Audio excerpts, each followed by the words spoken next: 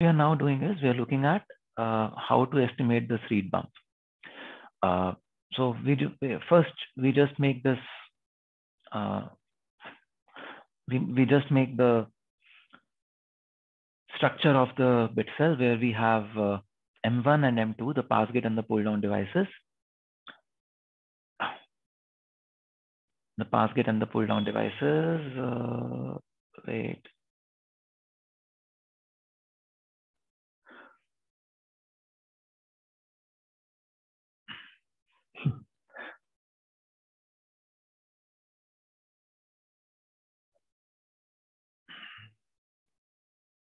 Yeah, we have the pass gate and the pull down devices. And we say that the pass gate is in saturation region of operation. So we say the equation we just look at the first order equation over here in this particular analysis as of now.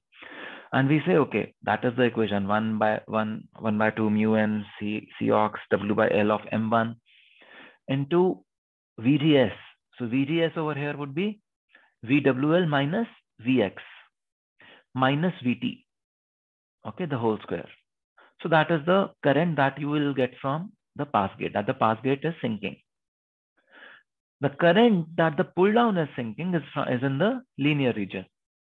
So we use the equation as mu Cox W by L, and we go to VRA minus VSS, which is VGS minus VT for the pull down into VDS for the pull down minus VDS square by 2. So this is the equation that we use for the current through M2.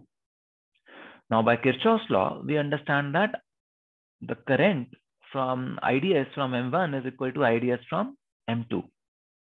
By equating them, we get this. So what I have done in between is I have simply put CR. I have introduced a variable called cell ratio, which is W by L of the pull down divided by the W by L of the pass gate over here. So when I equate the current from the pull down to the current from the pass gate, I get a quadratic equation.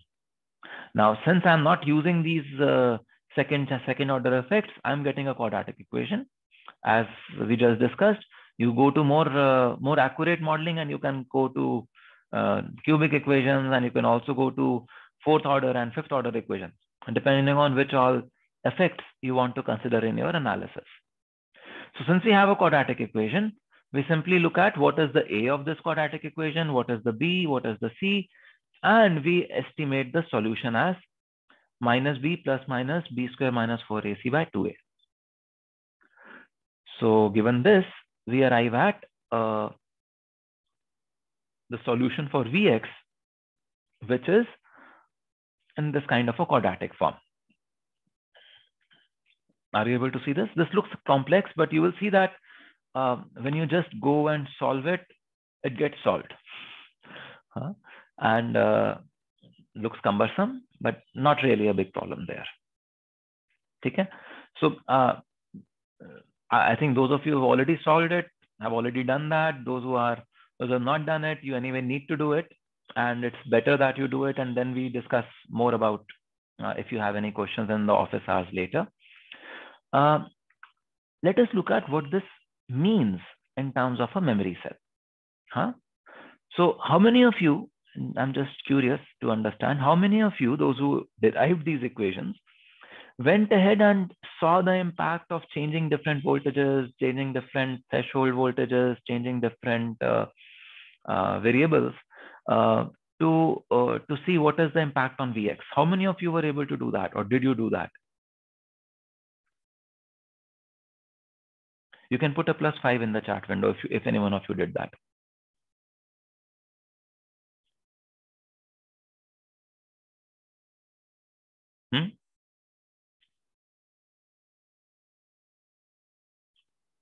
No one did it?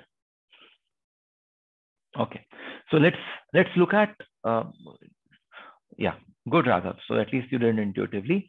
What we can also do is we can just write this equation as in MATLAB and run experiments.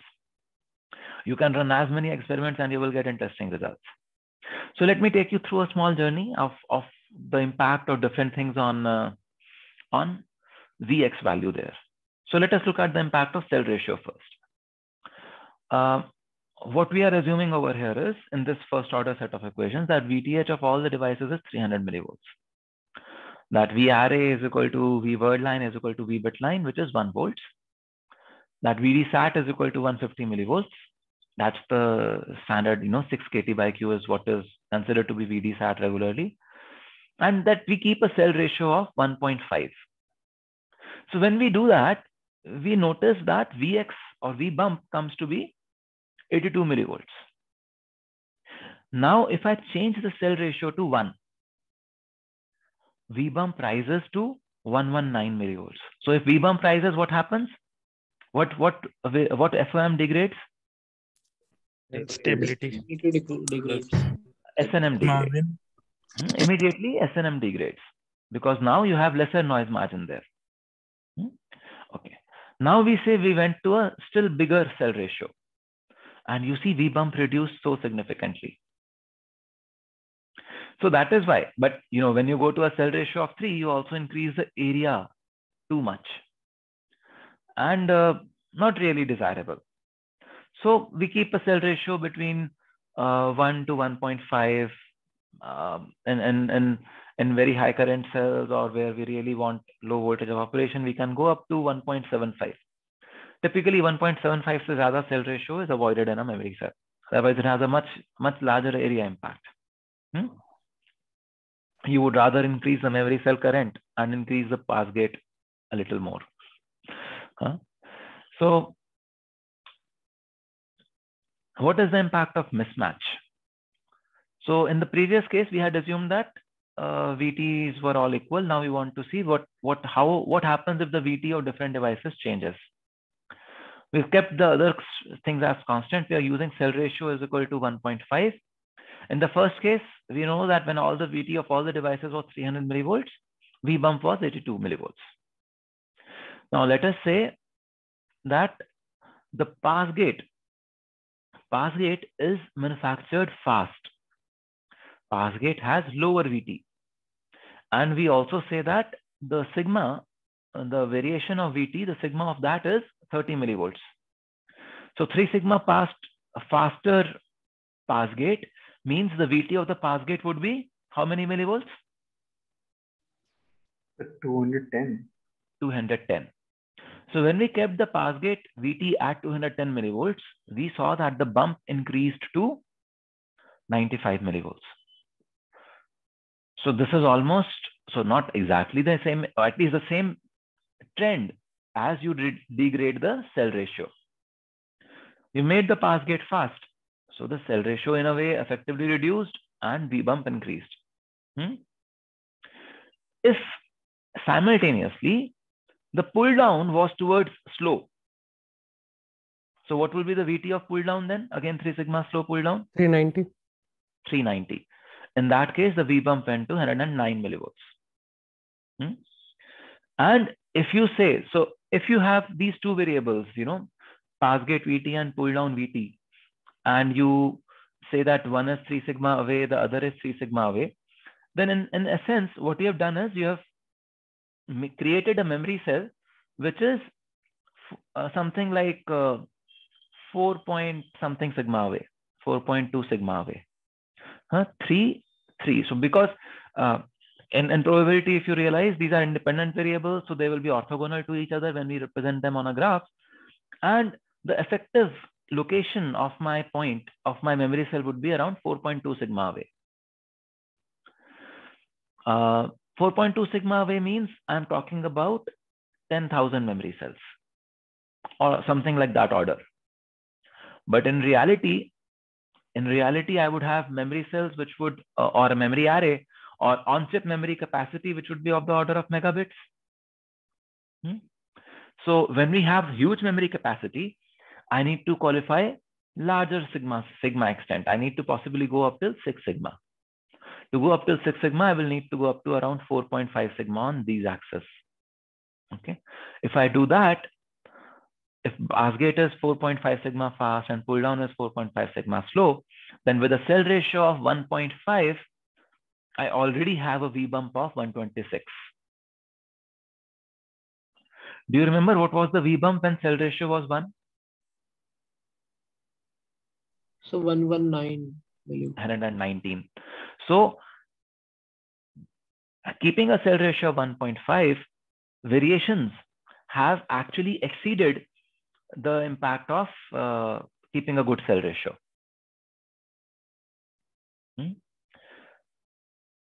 Now, if I had kept the cell ratio of 1, we looked at the layout and we saw that in that case, the sigma value would reduce. So what has happened over here? The sigma of the pull down is, the VT of the pull down is 450 millivolts. 450? No. 35. 435. 435. And the VT of the pass gate is? Sir, 165. 165 millivolts. Because my sigma was 30 millivolts there. If I use cell ratio to be 1, probably that sigma would reduce to 20 millivolts. And these are just hypothetical numbers as of now. If it is reduced to 20 millivolts, what happens to this? This goes to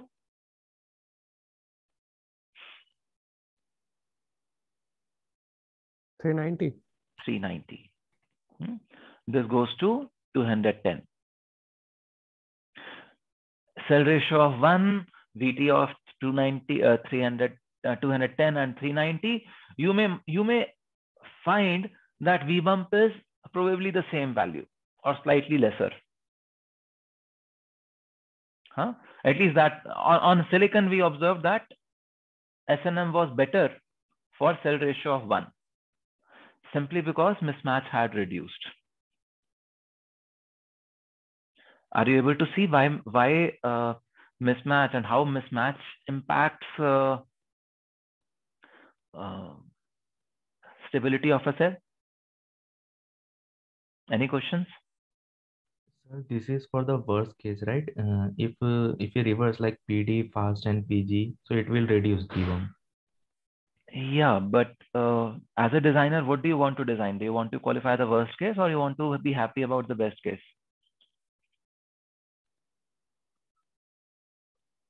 Worst case. Yeah, that is why we're talking about the worst case, Moin. Yeah, this is the worst case, but the worst case has to be qualified, na?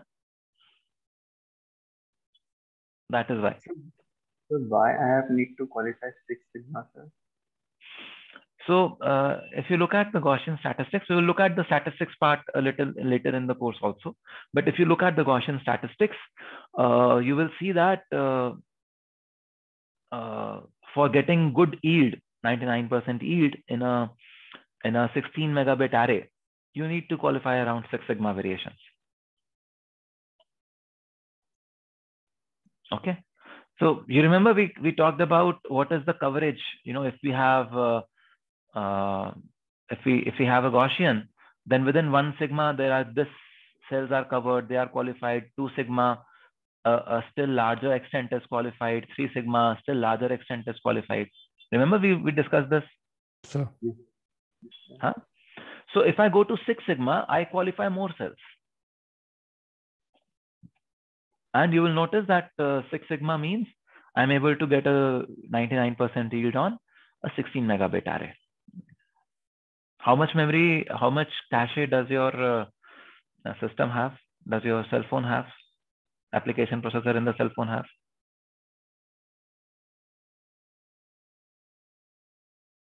Do you know? Have you checked? L1 cache or L2 cache on your application processor? Not checked. Just go and Google the application processor name of your phone, and details will be available there.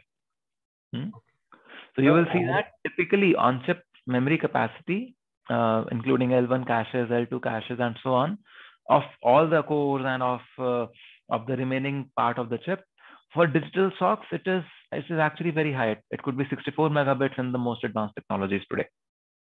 So 6 sigma is the bare minimum that you need to qualify for SRAMs. Okay. So I had a thing to ask her. So for example, you're seeing with the mismatch, when we have cell ratio of 1, then by a statistical analysis observation, we can see that the VMUP might slightly decrease. So but like as a designer, I only have the cell ratio in my control. The VT mismatch is not in my control. Yeah, you So can't. Yeah. as a designer, I should be designing a cell ratio of 1.5, right? Because Yes. So only when you are working closely with the technology team, which can only happen when you are working with an IDM. What is an IDM? For example, you're working as a designer in a company like ST, who has its own fabs and who can decide what the memory cell is, or Samsung, or Intel, or TSMC.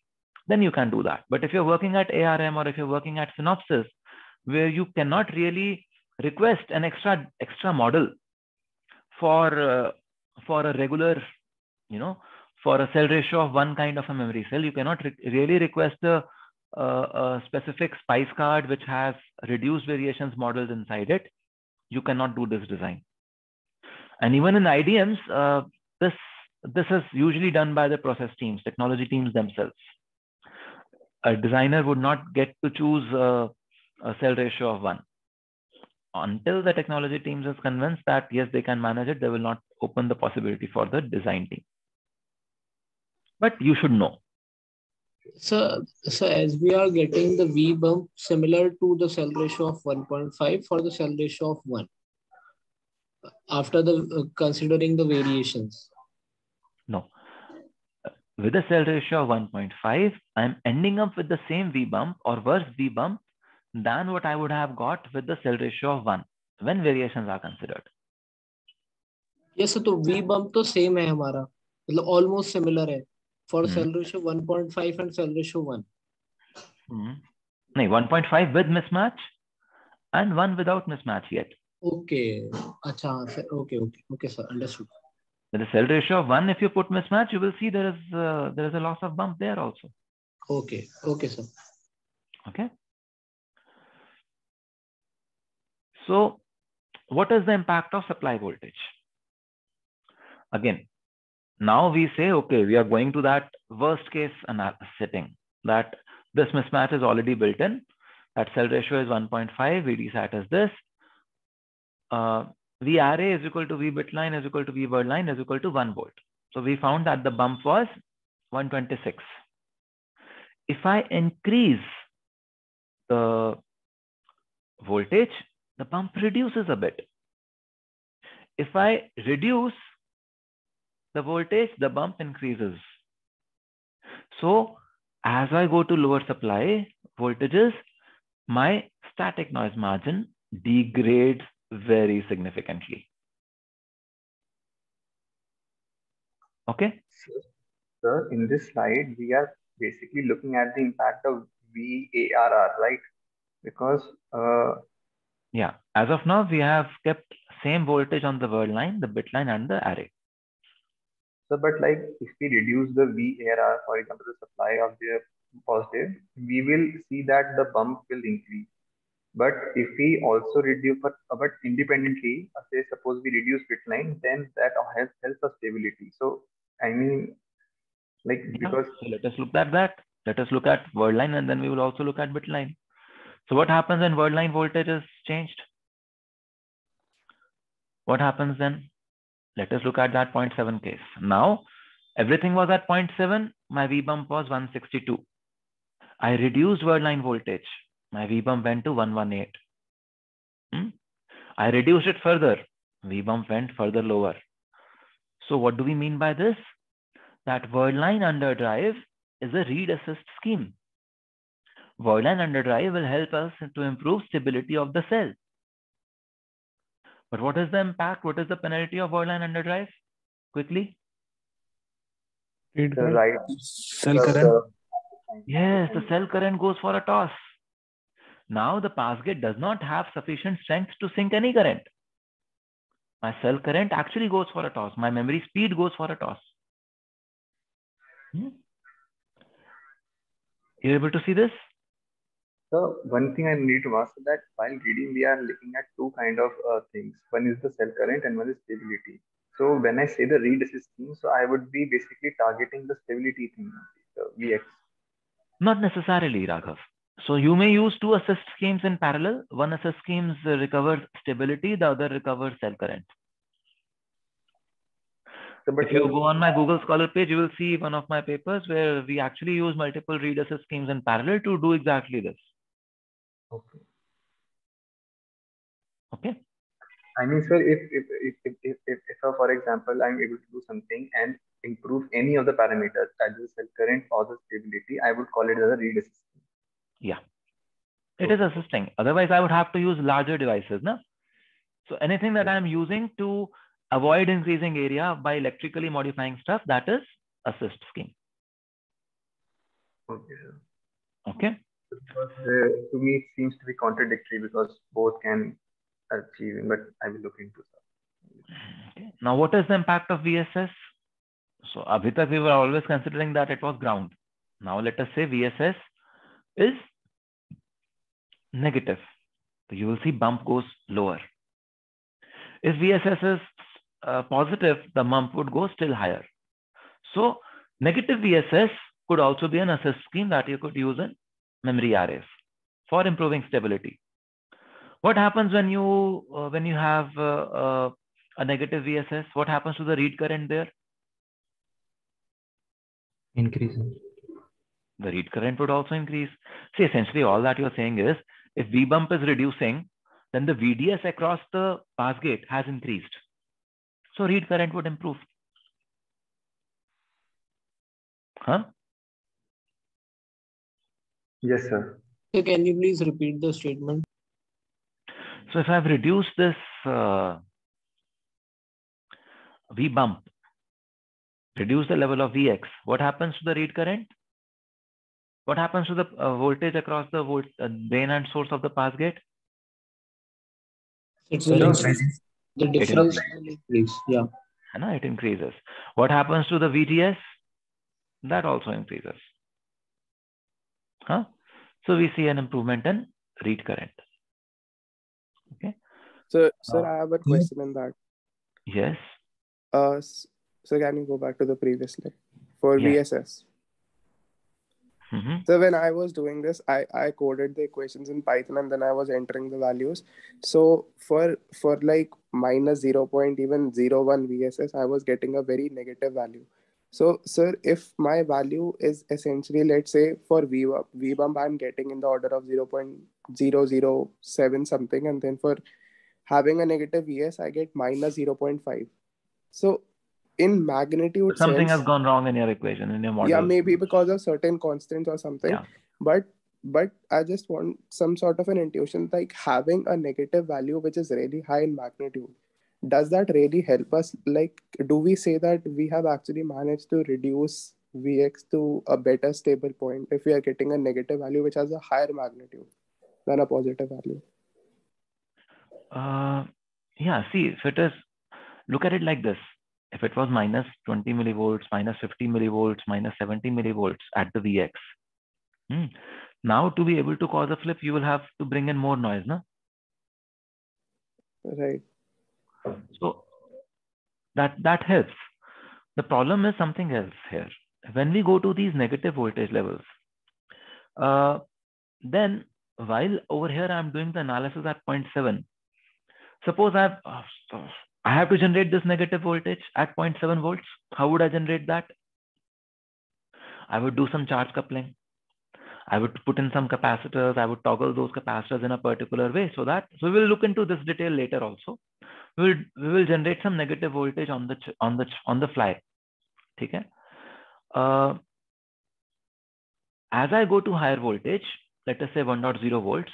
If at 0.7 volts, I generated minus 0.2 volts. At 1.0 volts, what is the kind of voltage I would generate through those same couplings?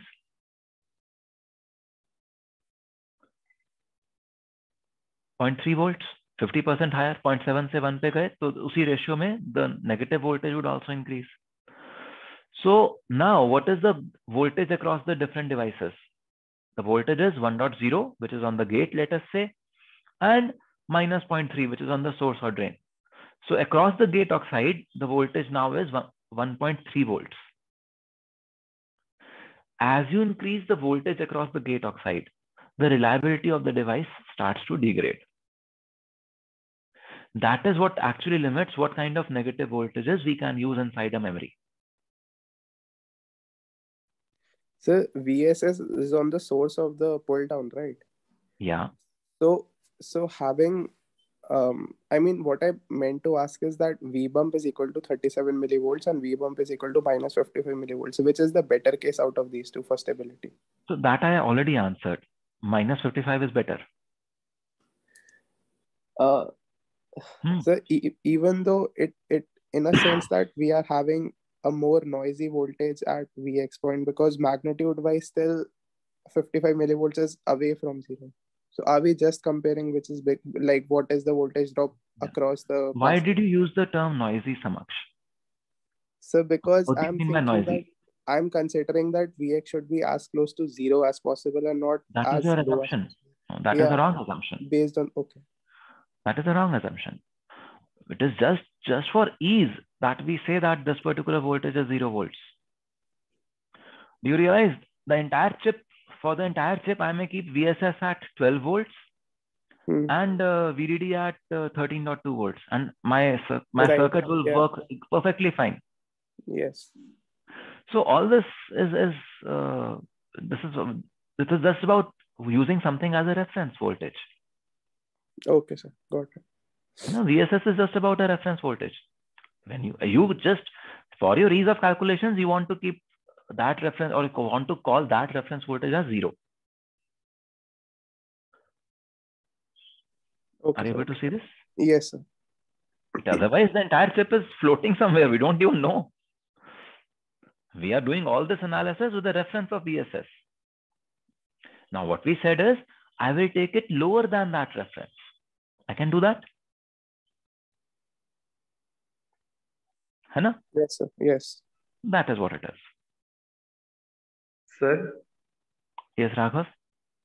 So, in this impact of VSS level, I'm getting a little confused, and I'm seeing two different things happening. One is that Vbump is decreasing. So I can say that it is kind of a stability kind of point of view. It is good also.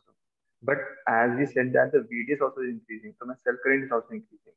So both my merit figure of merits kind of say are increasing. Let's say are improving with the VDS scheme. I can say that. Yes. Okay. Now the question is, what is the capacitance of VSS? Can you really take it to minus 2 volts? What kind of power consumption will be? What will be the power consumption just to take it to minus 0.2 volts? The capacitance I can link with the point. Capacitance, I mean. See, you are not keeping it at minus 0.2 volts always. Now, only during read cycles you will take it to minus 0.2 volts. The VSS. Yeah, VSS. Yes. So there is some charging or discharging that you need to do. Okay. That is power consumption. Okay. So you need to estimate what is the kind of power consumption or what is the kind of overhead that you are paying for any assist scheme. Okay.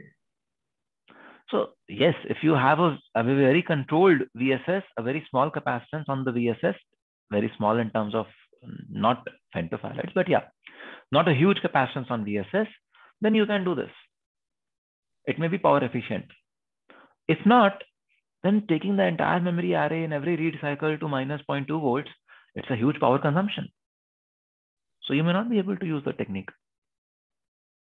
Okay. Sir, why can't we put it to minus 0.2 all the time? Actually? Just let me finish. Okay. So you will notice that in academic literature, you will see many people are proposing such funny schemes without really talking about how to implement VSS in a manner that the voltage of or the capacitance of VSS is low enough. Okay. So Faisal was asking, why can't we keep VSS at minus 0.2 volts always?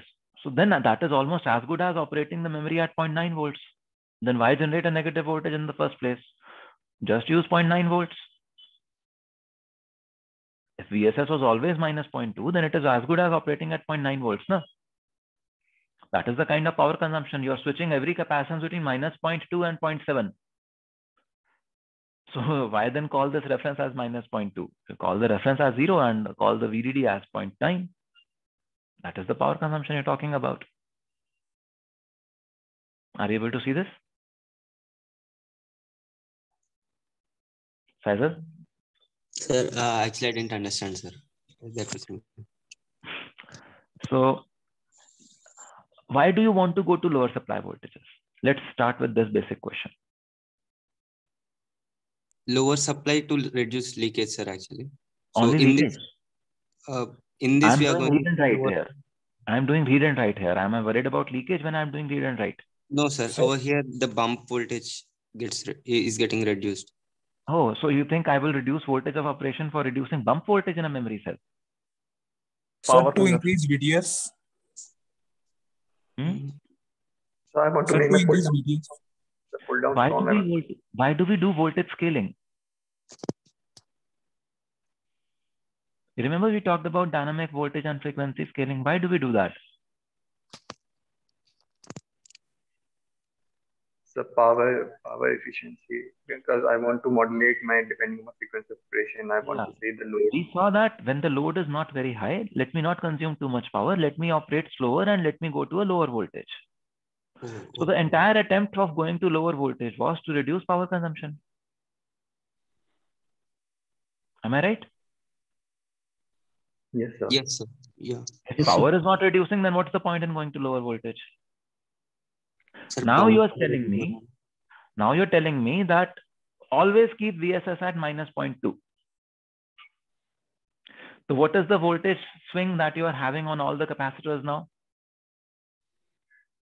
Instead of 0 to 0.9, they are swinging between minus 0.2 to 0.7. Is the power consumption reducing? No, sir. No, sir. No. Then why? This is not even a scheme then, no? Yes, sir.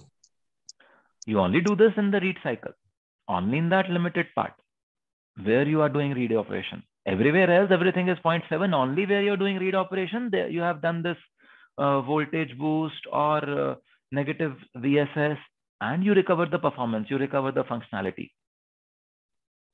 Everywhere else, it is lower power. That is when you will gain some benefit. That is where it is called as an assist scheme. Okay? Yes, sir. Thank you. Yeah. So now if we add mismatch or look at mismatch in the presence of high VT devices, let us say a memory cell, we want to use a high VT memory cell so that leakage is lower, then you will see the bump would increase further. Memory arrays, if you remember even the example that we have done in the DVD course, memory arrays are usually designed with high VT devices. So when we use a high VT device, we see bump increases further. Okay. So in this, I would be needing more assist schemes with the VT kind of high VT devices. Yeah. So high VT devices, you see that the effect of mismatch increases still further. The impact of mismatch is still higher. Okay. So